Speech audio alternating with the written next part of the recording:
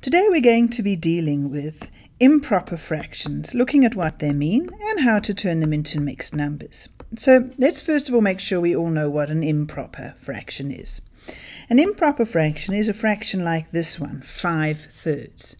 And what the key is that it has a numerator, in other words the top bit, that's bigger than the denominator, the bottom bit.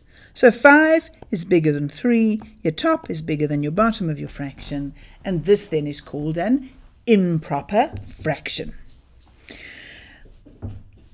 Okay, let's have a look at what 5/3 means. If we've got a whole that looks like that, to get to 5/3, we really first need to see what a third is, and then we need 5 of them. So let's start by looking at a third. To get a third, we've got to cut that whole up into 3 equal parts, and then each of those will be a third. So now we don't only want 1/3, we want 5/3. So we're going to need 1, 2, 3, 4, 5 of them. Well, to get 5, we're going to have to put in another whole like this. So then we can have 1, 2, 3, 4, 5 thirds. Let's colour that in, and it'll look like this. Okay, what does this help us to see? Well, we've got a picture of what 5/3 looks like. It looks like this. Can you see immediately that what we have here is one whole? This here is one whole. And we also have here 2/3. So, in other words, 5/3 is equal to a whole and 2/3. Now, obviously, we can always draw the picture to see what an improper fraction is equal to, but we'd like to be able to do that by calculation quickly and easily as well. So how do we do it? Well, we can see that for every 3/3 we have, we've got a whole. In other words, we're asking ourselves, how many 3's are there in 5? So to get our answer, what we can do is we can take 3 and divide it into 5. To do this, 3 goes into 5 once, and 1 times 3 is 3, so we have a remainder of 5 minus 3 is 2.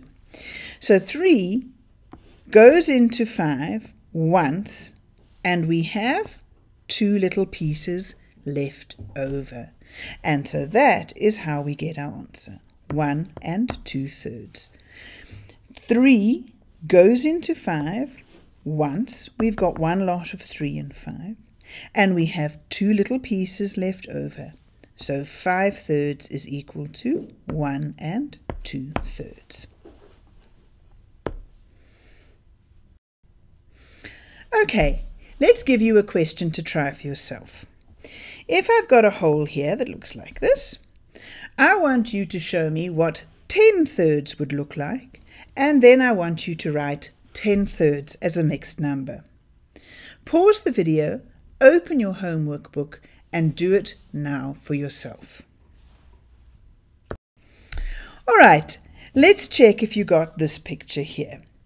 For 10/3, you need 1, 2, 3, 4, 5, 6, 7, 8, 9, 10 of these little thirds.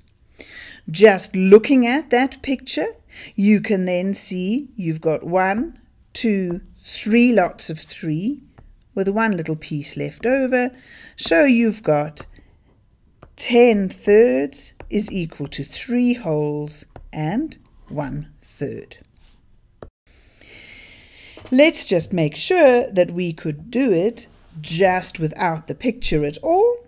To turn 10/3 into a mixed number, we would take 3 and divide it into 10.